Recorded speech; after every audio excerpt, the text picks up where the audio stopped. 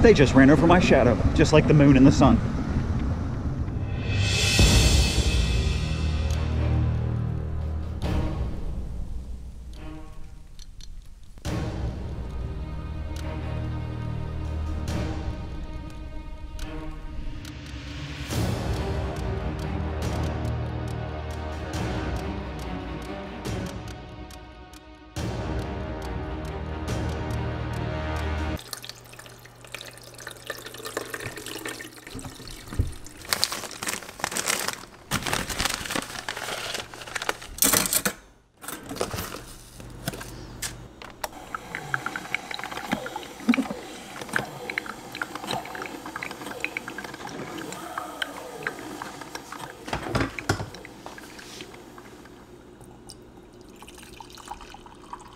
Time for week 9 training for the Dopey Challenge. You know, for a lot of us, this is not just about putting in the miles and crossing that finish line. It really is about getting the Disney bling. Those medals are awesome. You get one each for doing the 5K, 10K, half marathon, and full marathon. And then the challenge medals, they come for doing the half marathon, full marathon combination, which is Goofy's Race and a Half Challenge, and then all 4 races, which is the Dopey Challenge. Now, this should be a relatively easy week for those of us training for the challenges or for the full marathon. If you're getting ready for Disneyland or the Double Dare, you're in week 17, you're almost there, which means by the time you see this, you're going to be heading out to Anaheim or actually going to the expo to pick up your bib. If you're doing the Wine and Dine half marathon weekend or Superheroes, you're both in about week 8.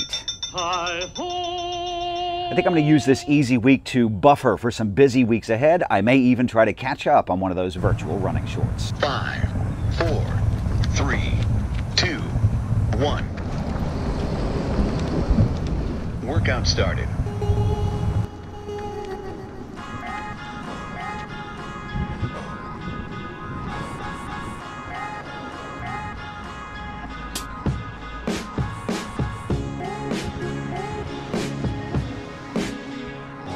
You'd think at this point in the summer that the temperatures would start coming down a little bit, the humidity would drop, but man, it is one of the most humid mornings I think I've felt this entire summer.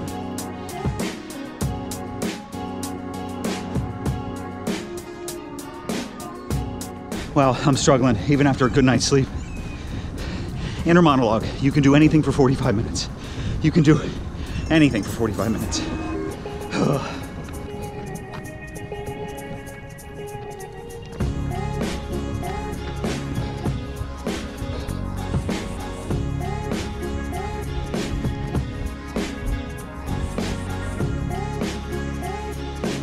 Having a little fun making my own little solar eclipse right now. There it is, about to be covered up by the moon. If you go back to my first video journal for the training plan, I actually talk about how I break into 3 phases. Phase 1 was getting us used to the daily grind, doing those every other day maintenance runs and putting in some distance, getting us past and up to the 10-mile mark.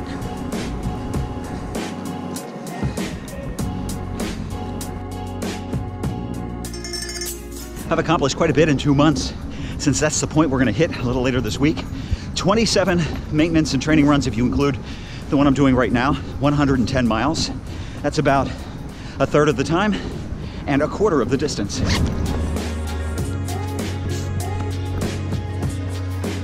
So the stars have aligned to get me through this phase of the training plan.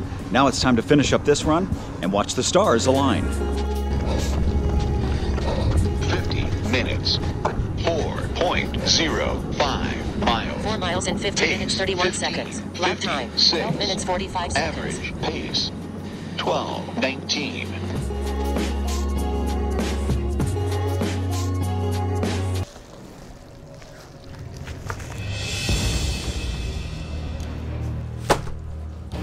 Time to get ready for the Eclipse. This is a special delivery from Amazon, which I ordered about 5 weeks, maybe 4 weeks ago, and it just arrived the other day, just in time. I'd actually paid a little bit more for shipping. Let me tear in and show you what I got.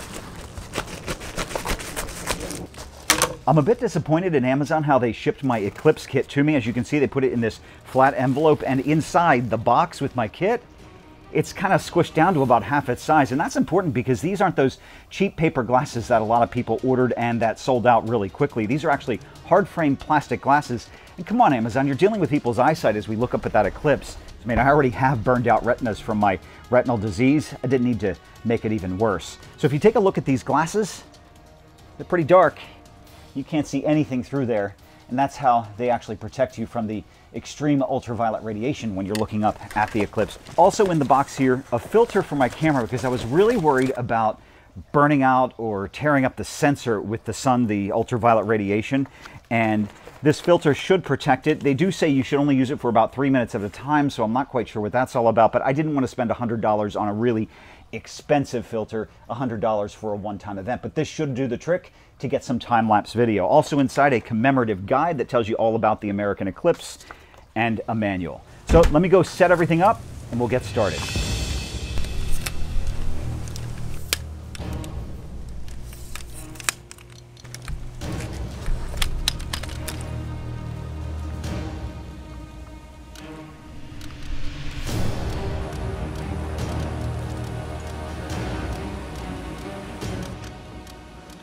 I can't see a darn thing with the camera. These glasses are so dark.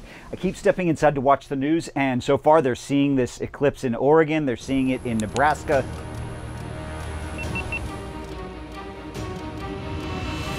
Nothing here yet.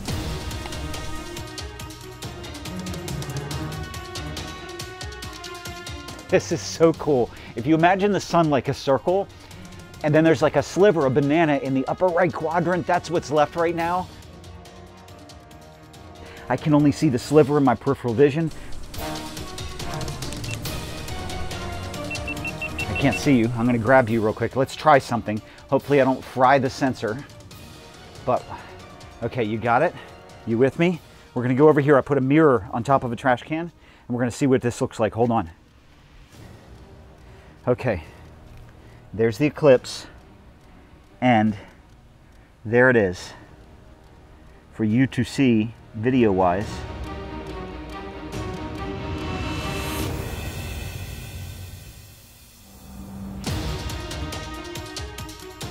Now if you notice, if I bring this up, you can't see anything. It looks like just a normal sunny day until you show the sun like that. There's almost no sun left, but there's just enough to put this much light around us.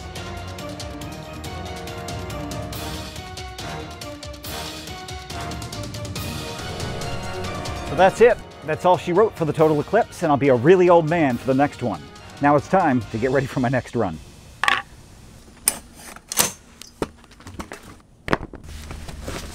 You know what they say about the best made plans, or is it the best laid plans? Sometimes with all of your hard work and preparation, things just don't go your way. And that's exactly what happened with that partial eclipse video. And I think two things were in play. First, that cheap, or I guess I should say inexpensive, Eclipse kit that I bought off of Amazon. The little filter inside really wasn't the best.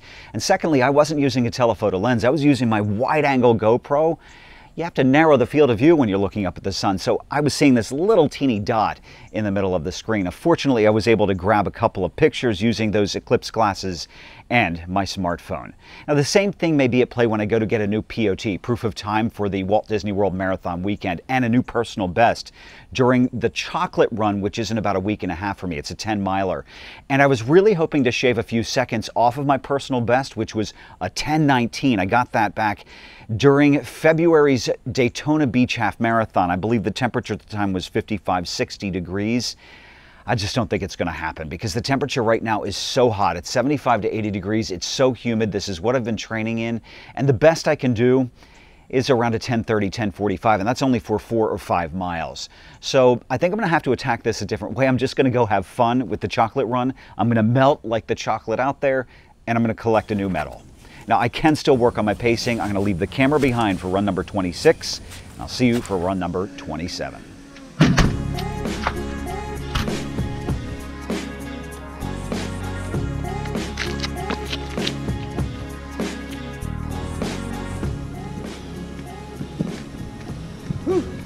All I can say is oy vey. I got a really late start, 8:45. It's 84 degrees and the humidity is at 90%, but I crushed it. I did 4.27 miles at a 10:30 pace, and in fact, during the first 3 miles, I maintained a 10:15 pace. I still don't think I can keep this up for a 10-miler.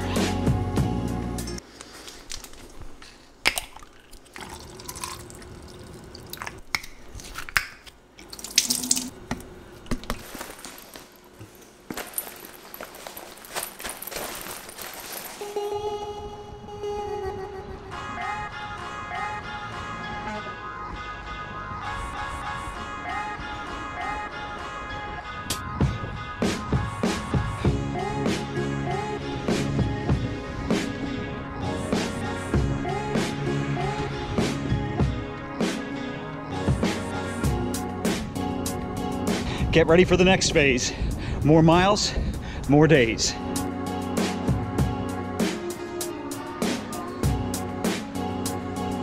If you take a look at what I like to call the second phase of the training plan, weeks 10 through 18, I actually find it to be a little bit easier because the temperatures are starting to cool off, so we're not dealing with the summer, and we still haven't hit the hectic holidays. Now, we are building from about 11 through 20 miles, and we're adding a 4th day of training with a bit of walking.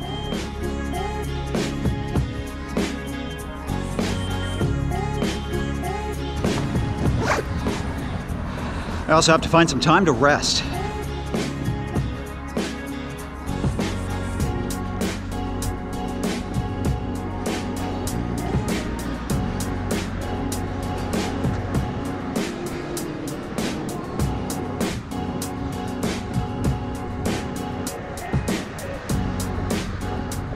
The one thing these plans, the Higdon plan, the Galloway plan, don't do is actually fit in some downtime. And that's so important, especially as we head into this fall season, because so many of us are doing some races for fun, or POTs, half marathons, even full marathons. Some of you are training for the Marine Corps. And I know I have to find a way to find a couple of days from time to time to give my aching muscles, my leg muscles, a little bit of a break.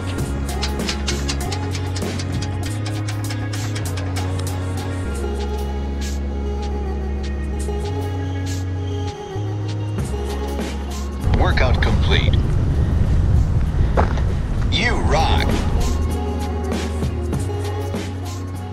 Where there's a will, there's a way. You may notice Coach Spanky is wearing his series medal for the Run Disney virtual running shorts. Somehow we fit them all in. He did his last 0.5K yesterday. I'm going to do my final 5K after I upload this video. That'll be 5 training runs for the week, 30 for the summer season, the 9 weeks, 124 miles.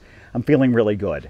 Remember, you can keep me motivated. Hit that subscribe button, give me a thumbs up, and leave a comment below. Hey, I want to know how your summer went. Also, tell me if you're doing any fall races, because next time I'm going to talk about POT and Run Disney corral placement.